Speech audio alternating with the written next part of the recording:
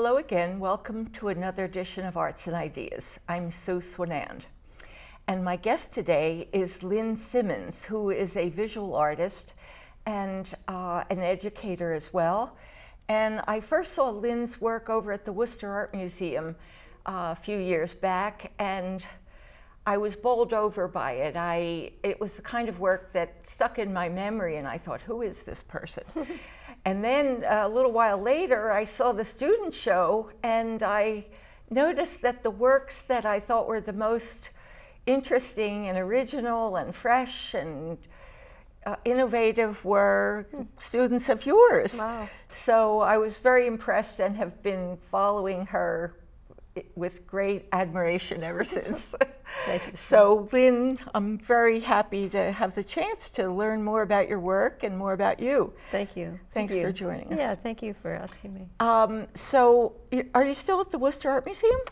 I am not, actually. I left there about a year and a half ago, and I've thought about going back, but my other teaching has gotten, is increased, and so it's become more of a time issue. And what is your other teaching? I'm teaching full-time at Assumption.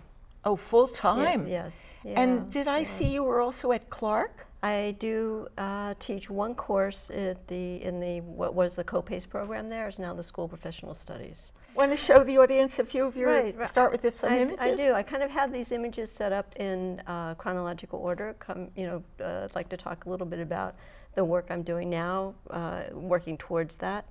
And so I started really working as a sculptor when I gone back to school in kind of a midlife career change.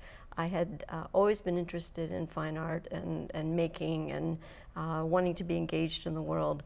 And I applied to the Maine College of Art in 1995. And so had you done art training prior to that? No, before your no, okay, I'd been in the graphic design field, and I was going to major in graphic design.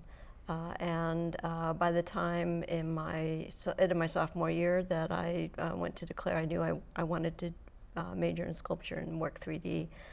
It was empowering as a woman to be able to work in the third dimension and eventually in the fourth dimension with video and sound. And it has just changed my life forever. And I try to instill that, not instill it, it just kind of exudes from me with my students, I guess, that art really adds something to your life. A life-changing It adds a lot of wonderful parts to your life. Yeah, yeah. So I started building my portfolio and started working really in the mid-1990s.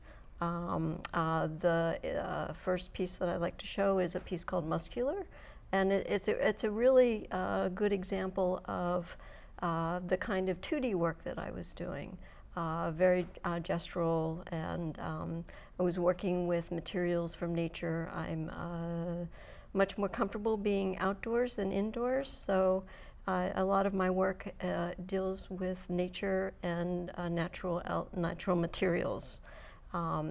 I love that. I love that about your work. Thank you.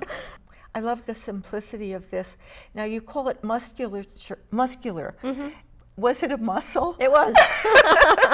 Yeah, it was based on an assignment that was given by one of my drawing teachers. You said it was made out of mud? Yes, it's made out of mud from the Clam Flats. I was living on up at Casco Bay. I went to the Maine College of Art, so I was living in Maine at the time.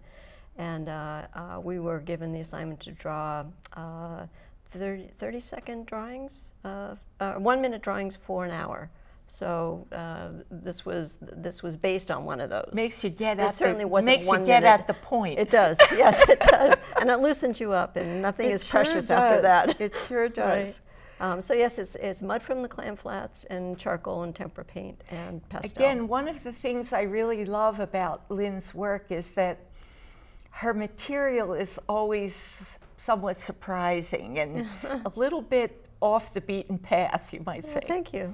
I take that as a compliment. I think you should. I've learned that materials by themselves have a voice, and when you mix them and match them, I think we all, you know, even if you're cooking, right, you come up with and a different conversation. It's the combinations Yes, that bring out new meaning. Exactly. And, yeah, we better go to that. Right. This next piece that I like to talk about is a piece made out of plaster. So it was a clay casting, and it's called Triptych. And it was... So you made a clay form and then put plaster in it? Yes. I gotcha. Yep, yes. This imagery of my work is chronological, so this is the first standing in the round sculpture that I did. I don't have it on my website. I haven't shown it in a long, long time. I pulled it out of the archives, if you will, for this interview, for this session. It's called Mother, Father, and it is lattice and house beam and paper. And could you elaborate on the title a little bit? Sure, absolutely. The form itself is both referencing the female body and also in the verticality of the piece, the male body. And I know a lot of people, myself included, who, you know, we have these relationships with our parents, and sometimes, you know, and we're certainly entities of our parents. But sometimes the male and the female, or the mother and the father, personalities or identities, you know, get combined. Mm-hmm. And so mother, it's father. It's a wonderful synthesis of the, you know, it's been talked about in many ways, the yes. positive, the negative, the void, the, you know, yes. But anyway, yeah. it's a beautiful thing. Yeah. And your first use of the slats? Yes, it was the first use of the lattice pieces, the slats, which, as we'll see very shortly, have influenced my work in a very large, significant way.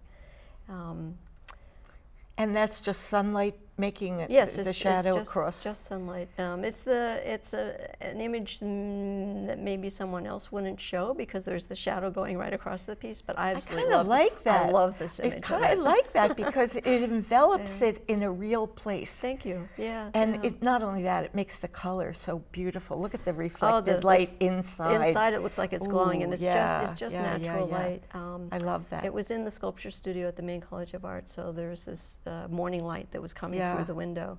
And it also, there's, once I started thinking about and realizing the third dimension as an expression, everything comes into play. So right now I can think of the backdrop behind us and the cameras and the green screen, and, you know, I'm sitting in a space that's filled with things, but here we are.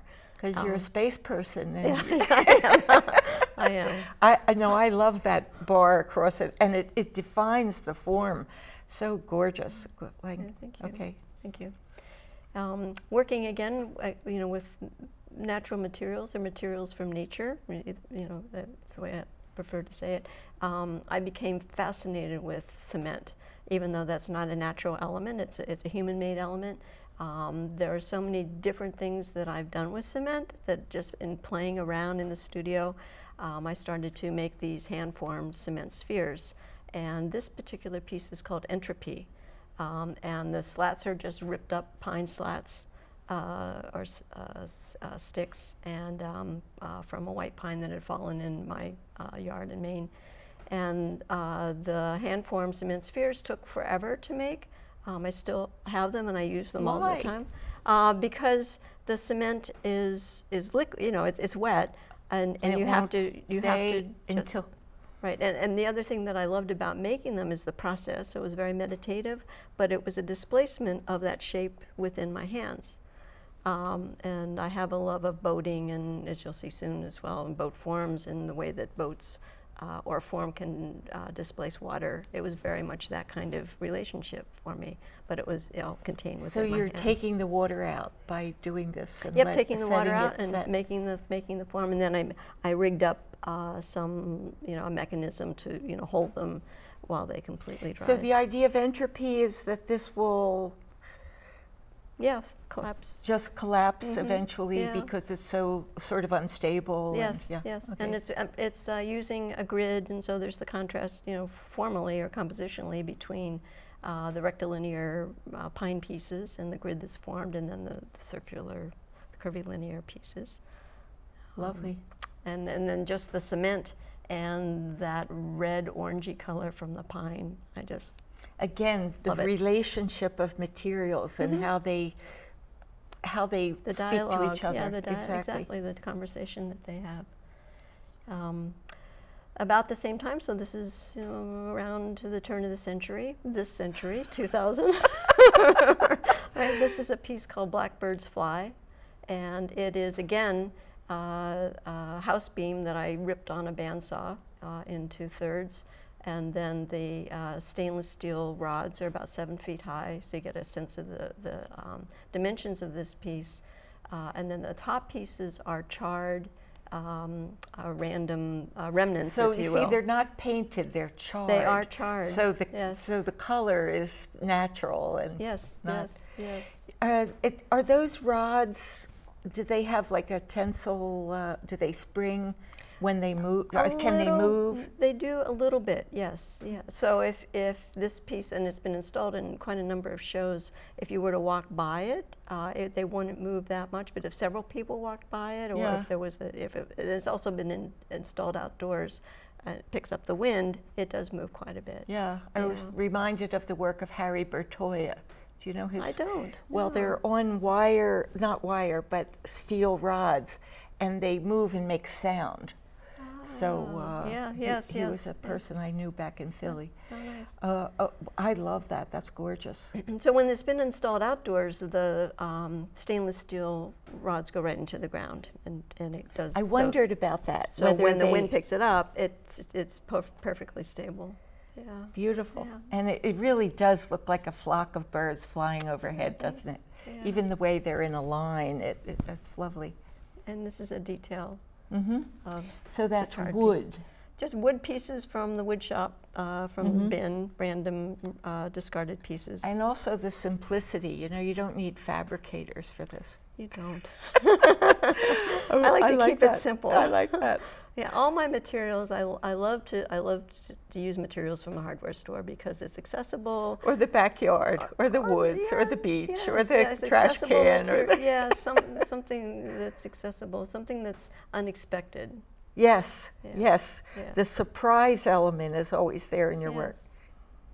And there's an image of it installed in the snow up in Vermont when I did my graduate work I went to the Vermont College of Fine Arts, and so this was the first week I was And then you got your undergraduate in Maine, is that correct? Yes, at the Maine College of Art, yeah, in sculpture. Again, this is about the same time, 2000, 2001, and I'm working with the lattice pieces. And what is the title of this piece? This is called Tidal Project, T-I-D-A-L. Tidal. Tidal Project, because, again, where I was living was right on the coast of Casco Bay, and I was interested in land art, becoming increasingly more interested in land art and environmental installations in that genre. And also working with the tides, and again boating in the way that some way that I could create a form that would displace water, but I wasn't interested really in it completely displacing water, and so I came up with this idea, very simple, that's probably been done throughout the ages by different civilizations through the form of or through basket making. Is to weave the lattice pieces and attach the ends with twine and anchor them so that at high tide they would be completely submerged, and at low tide I go out and I tighten up the twine. I love it. I love it. It was so much fun. The soaking. You're soaking the parts that need to be bent. Bending the wood. Right, yeah. Right. And and this is salt water, so it really didn't take very long, maybe a week, week and a half, for these pieces to go from being flat, and I did a lot of them, small, like 6 foot, to very large, 16 foot, to coming up into these pod forms. I love the references too. They're, not only to boats and boat building, but also like those insects that walk on water, and you know, there are all kinds of. Oh, you mean the water spiders? Yeah, I think we called them water spiders water when I was a little girl. But like there's that, yeah. I can think of so many things that the way it sort of comes up out of the water. I love beautiful. So this is an image of them almost fully formed in salt water.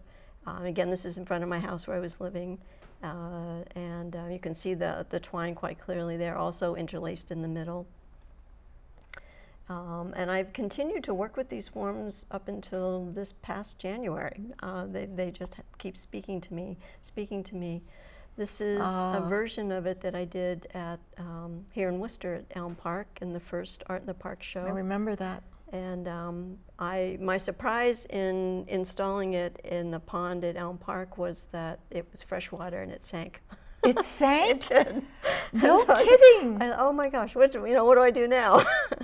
Because it was just that, well, not only it being saltwater where I was working with them before, but the vastness of that body of water, you know, which was the ocean, to contain the forms. You had Best in Show for this piece, as I recall. Yes, thank you, yes. It's a lovely piece. So now, was that moved out into the water, or was it just at the edge like that? It originally was out in the middle of this. This is a section of Elm Park that's by the playground, and I moved it in towards the edge and worked with it that way. So over time, it wasn't completely submerged, but within 2 or 3 weeks, just from it being summer and humid and rain, the lattice, another discovery, and the lattice was able to be bent. So even without it being submerged. Oh, wow. Yeah. Well, you know, it's also like drawing in space, you know, with these lattices. It's three-dimensional line in space. It's really lovely. So many people during this installation came up to me because it's such a public space and gave me their opinions about it, which was I loved it. I really did. One of my favorites was that someone said it reminded them of whale bones. And like a rib cage, maybe. Like a rib cage, exactly what they said. And I was just amazed by the way that, again, how each of us interprets art a different way, our perceptions. Well, we bring our own experience to these things, and that was a wonderful connection for me. This is pieces from the original project, the title project. When it was installed, all those forms were installed in Casco Bay. It's a piece I call Remnant, and it's in a show here right now in Worcester, and it's been in a couple of other shows. But I love, maybe I'm going back to this idea of male and female here. So for me, this is a provocative piece, if you think of it that way. To me, what it evokes is entirely different from the pieces in the water. To me, this has a little sinister quality, and because it's coming out at you. It's also like leather. It's also, it reminds me of equestrian tackle. It reminds me of torture things. I don't know. A lot of different things come to mind. But that's what I love about your work. I could look at it tomorrow and think different things. They're full of possibilities for putting meaning into the shapes and lines. That's great. Thank and you. materials. Yeah, this is one of my favorite pieces. Yeah, I love that. In many ways. Using various, so this nautical line that I have at the top, and then knotting it up as a noose in a way too, so maybe that's adding to the sinister. We have 5 minutes, just want you to know. All right. Go ahead. And again, using these forms again in a show here in Worcester in January. This piece is called Three Sisters. So they're filled with brick, hay, and sticks, referencing the three little pigs. The three little pigs. Yes, and that's cool. There was a political reference to that at the time as well, which I'll talk more about in a little bit. So in terms of working in the environment and figuring out a way to record the changes for specifically the title pieces, I was doing that with a camera, and someone said, why don't you use a video camera? And I said, oh, brilliant, I'll do that. And I have been using video, working with video in terms of recording my work, but also in more narrative ways, in terms of art, video art. And so this image is a piece that was accepted into the Portland Museum of Art's Biennial 2007, called Night Cove Walk. And it's on my website. It's about a minute and a half long, and it's looped on my website, but it is kind of about surveillance and about being out in this beautiful space in the middle of the night. And I don't want to say too much more about it, but this is a still image from it. It's another still from a different video project called Whose Time Is It? So the ocean is going, and you see this cart that's just looped and repeating. It seems a lot of your work has to do with time. Is that a recurring element in your work? Yes, yes, it is. Time is an interesting subject. Yeah, thank you. The time in this one, the 8 o'clock, doesn't change at all throughout the whole video. Now this is a drawing, right? It is a drawing. So I continue to, I have a couple pieces of drawing, of 2D work here, because drawing is important to keep one seeing and learning to process the world around us in a different way, for me anyway. So I call it direct engagement. Yes, it is. Direct encounter. It is direct encounter. Building things is a blast. I love it. I love working with my hands and building and all that, getting physical. And drawing is a completely different process that I absolutely love. I go through periods when I don't draw, and then I draw because I'm doing other kinds of art. But I love charcoal. I love the physicality of charcoal. So did you drip water over the charcoal, or just brush it? It's just my hand. You it's didn't all do anything wet on this? It's all mark making. Because it looks like you poured water on it. Yeah, I thought you did. Pure charcoal. Cool, very cool. This is another charcoal piece. I started working with drywall. Again, I like to fix things, so drywall is an interesting material to draw on. I'm going to try it. Might know it as sheetrock. So this is a piece called Everything I Always Wanted. Working with different kind of imagery in the terms of photos from my iPhone. This is a piece called You Are Here. Again, the drywall, you can see the material of the drywall. It takes it out of the simple drawing when that's actually on the wall, isn't it? The image? Yes. So the paper is actually mounted on the wall. Well, it's on a piece of drywall that's mounted, that's hanging. Gotcha. Yeah. Okay. Yeah. So it's I'm going to let's look at this one. Skip up a little bit here. So this is a piece that was in a show at the Worcester Art Museum called, it's just called Archived Media Cube. And it is I love the title, Archive. Yeah. Well, I was doing, it's kind of a long story, but that's the name of this piece, and it's Object 1539 or something like that. But it is newspaper, and it's news media imagery that's in the form of a cube. Again, going back to the square and the importance of the cube.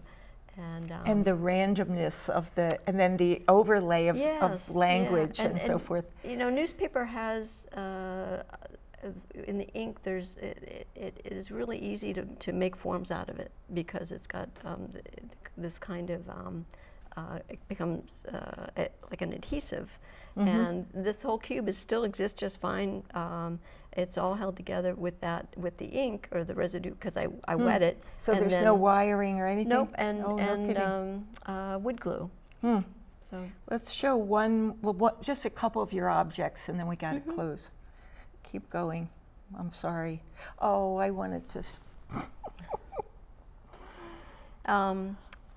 Okay, go ahead. So this is a part of this, still from a video project that I did called Untitled. And the video is a deconstruction of two main texts. One is Karl Marx's work, and one is the New Testament.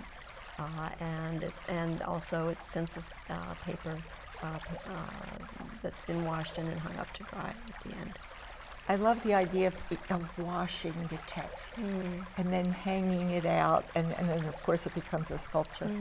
Well, I'm afraid we're out of time, Lynn. I knew this was going to be more.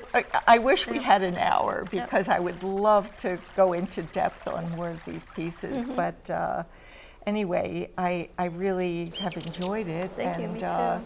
Where are you headed with this work? Well, I just want to end by saying there's a couple pieces at the that I didn't show that are on my website that are much more about art activism and about, and thinking about what my role is as an artist right now in our country and in the world, the importance of all of us being engaged as best we can in our own way to have a voice. And so I become very involved in wanting to do social art and being an activist in that process.